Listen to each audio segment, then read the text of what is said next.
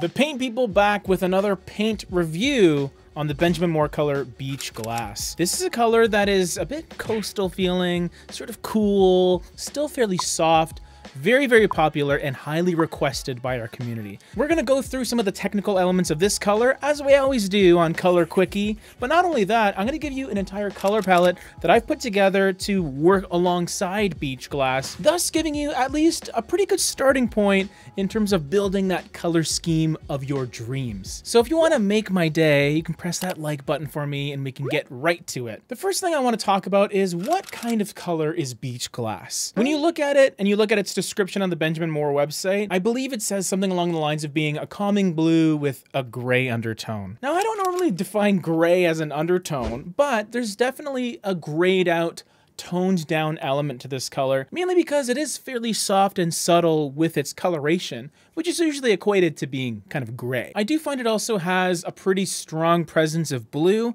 and also a touch of green as well. You can almost describe it as a very cool, subtle teal color, but personally, I would still deem it as being a fairly neutral color, even though it is so cool leaning. It doesn't have enough vibrancy to really pull itself into blue territory, let's say. That does give it some versatility and flexibility, especially if you like working within these cooler coastal leaning colors. The other technical thing that I want to mention is how light or how dark this color is. It's actually pretty much in the middle. The way we know this is we look at the color's LRV, which is listed on Benjamin Moore's website. It's 49.7, which is literally 0.3 off of being perfect 50% in terms of how much light it reflects. So that is a midtone through and through. And midtones are pretty nice to use, especially on interior projects, on walls and things like that. They have enough coloration to substantiate them. They're not going to be too vague as a color. There is enough saturation there to really have some oomph, which I think is a good thing. Now, because it only reflects half of the light in those areas of your home that maybe aren't very well lit, that might be a consideration that you want to make. That's actually why I picked some lighter colors in this palette to really finish the whole thing off and really round out a pretty varied list of colors that all work in a really nice way. And why don't we get to those colors right now? First one being Dove Wing OC-18. It's also known as 960 in terms of its color code, but it is part of that beautiful off-white collection by Benjamin Moore. And Dove Wing, kind of biased towards it because it is the main hallway color of my home. That's what I painted upstairs with. And what I like about it is it feels pretty airy, kind of like a dove's wing.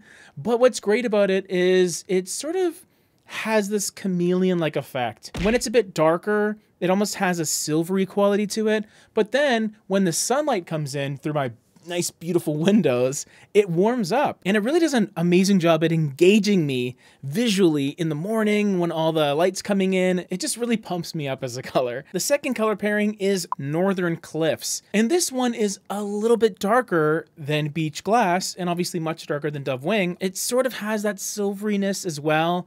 A little more brown though, so a little more of a taupe feel going on, a little more earthy and grounded I feel overall. It just gives you another mid-tone that isn't blue or green leaning really at all. It's a little bit of a deeper grayish color. So technically more neutral, I would say, because it does have that balance of cool and warm mixed into one. And I could also see it coexisting as Dove Wing's darker partner, although their undertones are just a little bit different, but still within that same family of colors. Now the third color is the Accent, but what's interesting is it's the lightest color that we've talked about, even lighter than Dove Wing. Remember when I talked about how Dove Wing can sometimes get pretty warm with all the sunlight coming in? Well, Fresh Air gets even warmer because this is like an 81 LRV creamy yellow color. Pretty vibrant compared to the others, but in the grand scheme of yellow as a category, it's still pretty soft.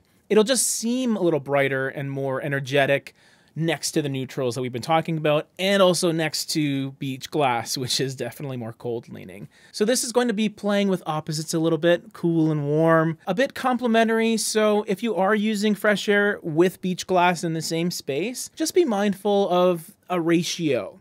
Not really a 50-50 split, but maybe a 30-70 or 80-20, have one more dominant color and then have the other that's a little more in a supportive fashion. It won't feel too jarring in that sense. The way that I could easily see these colors coexisting in a simpler fashion is just in different rooms. Any room that you want a beautiful, enveloping kind of aura, Fresh Air does a great job at doing that because of that yellow quality. Now, what about trim colors? Baseboards, doors, frames, all that good stuff. Mountain Peak White would be my first choice just because I feel it's a very nice, straightforward, clean, crisp white. There is a dash of cream, not so much as some of the other creamier whites by Benjamin Moore, but there's just enough of it there to really pop off of any of the colors, especially beach glass. And I usually recommend the off-white trim choice for most people as a good default, but if you want something darker, whether you're doing your baseboards dark or even your interior doors, Westcott Navy is a great choice. This color is like a charcoal navy. It's really rich,